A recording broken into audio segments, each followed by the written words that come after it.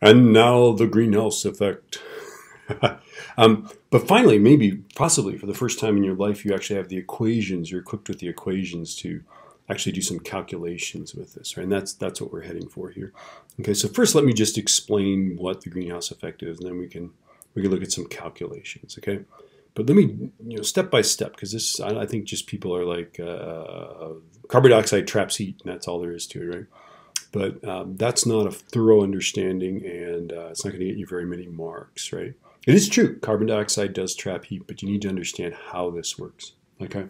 So understand that we've got the sun radiates to the earth, okay?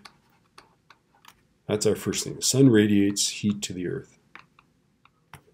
To earth, right?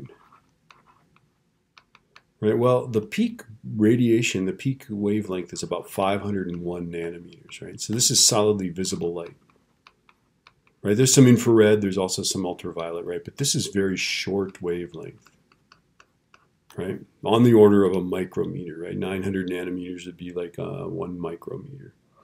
Okay, 1,000 nanometers would be 1 micrometer. So this is very short wavelength, right? Okay, so that's our first step, right? The atmosphere is transparent, largely, passes short wavelength. So that stuff goes sailing right through the Earth's atmosphere, right? The atmosphere is transparent to short wavelengths, right? So therefore it strikes the Earth, right? Now remember, the sun is at roughly 5,800 kelvins, right? The sun strikes the Earth, so the sun, the energy, the light, heats the Earth's surface, right?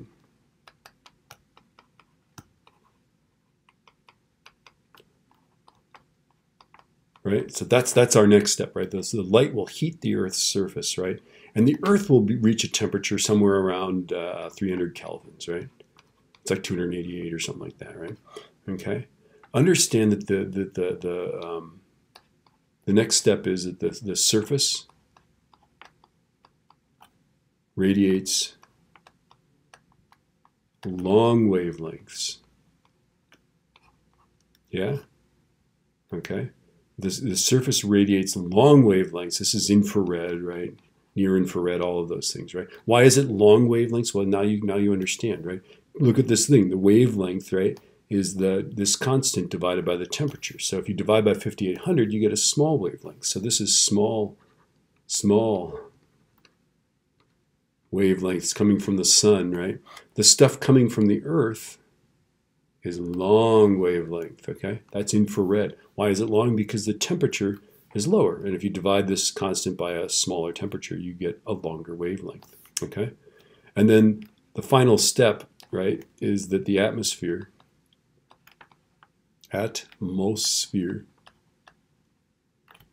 greenhouse gases, right? And what are they? Well, CO2 is one, right? Methane, right? CH4. Methane is one. And there's a number of other gases, right, that specifically can pass short wavelengths, but they absorb infrared. Why do they absorb infrared? Well, it has to do with resonance, right? Carbon dioxide resonates at the frequency of infrared light. It doesn't resonate at the frequency of visible light. That's too high a frequency. It can't resonate. But it does resonate at infrared light frequencies, right? And so therefore it absorbs it. Resonate means to vibrate, right? Remember, you play the right pitch. Okay, so CO2 molecules are just like a little wine glass. They've got a particular frequency that they resonate at. So this stuff actually has a particular resonance in the infrared range, and so it heats up. It vibrates. Vibration is heat, right? Okay. It absorbs the IR and re-radiates it back to Earth. It also re-radiates it into space, right? Back to Earth. Now, this is good news. The Earth would be very, very cold without some greenhouse effect. Some greenhouse effect is needed for there to be liquid water on the surface of the Earth and life. Okay. The problem is that just a little bit will do you, right? And we're just pumping scads of carbon dioxide into the atmosphere, right? We're also just sort of like blasting methane into the atmosphere, which is really, really sad because methane is not as long-lived as carbon dioxide, but it is a very intense greenhouse gas. Like, I don't know, it's like 10 times or something like that. Okay, So these are the basic things, right? The sun radiates short wavelength to the Earth. Short wavelengths can go right through the atmosphere, but when the Earth re-radiates into space, it re-radiates at long wavelengths because it's not as hot as the sun. It's a good thing, right?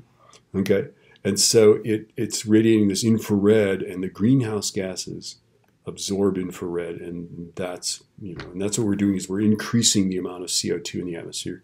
Thereby, we're increasing the temperature of the Earth because we're increasing this step right here. Okay, that's the greenhouse effect. And you can take a look at this, right? At the temperature of the sun, we are these are the wavelengths that you get, right? Okay, and then the temperature of the Earth, these are the wavelengths that you get. So infrared, mid-infrared, that's what you're getting mostly. Okay, so that is how the greenhouse effect works.